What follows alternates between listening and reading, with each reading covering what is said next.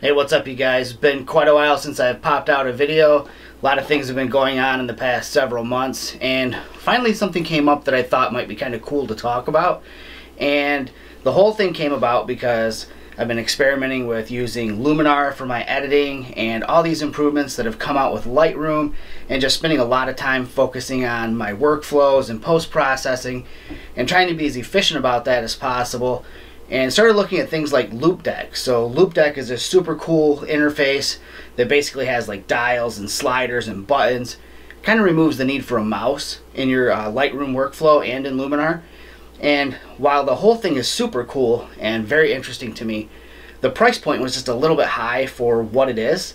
And essentially what it is a MIDI controller.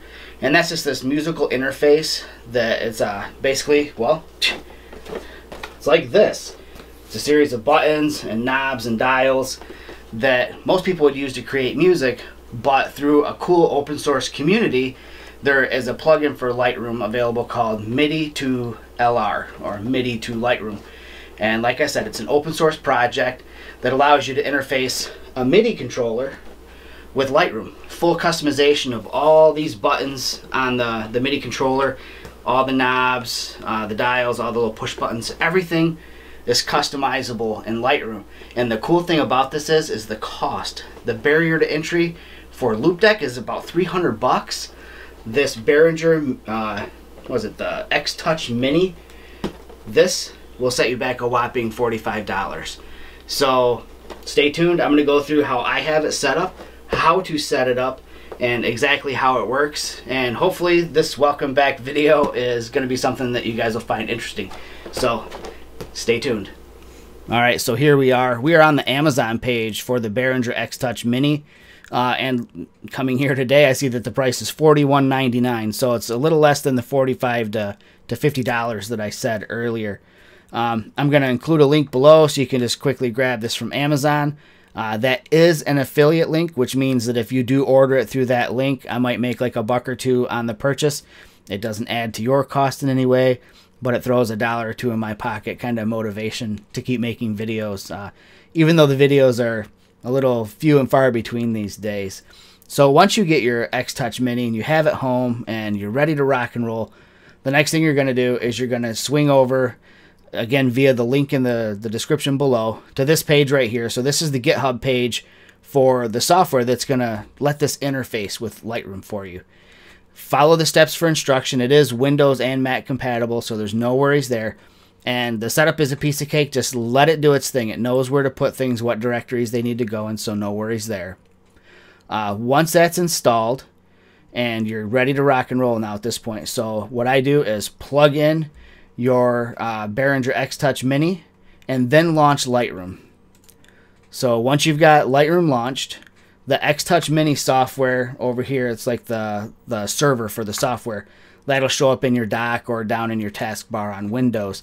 And you'll also know if it's installed because if you go to your plugin extras, as you can see here, there's now a MIDI to Lightroom section for the interface here. So now it's installed, Lightroom's open, and you know that it's working because it sees it in Lightroom. What do we do next? Well, you'll see that you have this this little window here, and what happens with this window, I'll show you now. So what I did is I erased all my settings out of it, which I didn't erase them. I have them saved as a separate file that you can load later, which I'll make available to you if you want them. But I cleared it out so I can show you how the setup process works. So I've got my XTouch Mini here, and you can see this very first control dial or knob. I have mine set to exposure. And actually all of these settings, I have them all set up in the order in which I typically work on a photo. So for you, this might be something completely different. I mean, this might be contrast, or this might be rotate to adjust your horizon, whatever it may be. Just remember, everything on here is super configurable, even to the point where you can do like keyboard shortcuts with these things. So again, we've got it plugged in. We haven't done anything with it yet. So how do you program this? Well, as soon as you activate one of these things, I just turned that dial, that knob, and you can see that I've got this new little section here in the window that popped up. And it says MIDI command, and I have no idea what that is, but I'm assuming that that is the the software side of things recognizing what number this dial is here, this knob. But over here where it says LR command, that's your Lightroom command. What do you want to assign to this? It doesn't get any easier than this, folks. I just click on the unmapped button, and now here are all the options that I can set this to. So for me, it's part of the basic controls, and it's exposure that I want to set, right? So I just click on exposure, and there you go. So now exposure is set to this. I'm going to move this window out of the way. So now you can see as I turn this, the exposure goes up and down. Now what's a bummer is, how am I going to get back to 0 on this? It's kind of tricky, so you slowly turn, and oh, now I'm at plus 0.04. Now I'm at negative 0.04. What do I do to fix this? Well, the easiest thing to do to fix it is assign this knob, which also can be pressed as a button, to reset. So now if I press, you see another button pops up here that I can program. So I'm just going to click on unmapped again, go back to my basic develop settings, and down here there's reset exposure. Just click on that, and now I'll move that out of the way again. Let's crank this exposure way up. Let's reset it. We'll just push the button. There you go, back to 0. Super easy. Now the thing is, let me get that window back over here and show you guys. Now what I've done, just to be safe with this, because reading on the forums and everything, everybody says save often just in case. That way you don't get through and have, like, you know, 50 or 60 things all set up, and God forbid it crashes on you, and then you're stuck at square one. So what I do is I just hit save. Let me pull this window over here so you can see.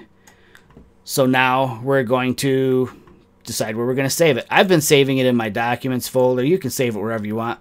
So here, MIDI controller settings folder that I made, and we can just name this test for YouTube,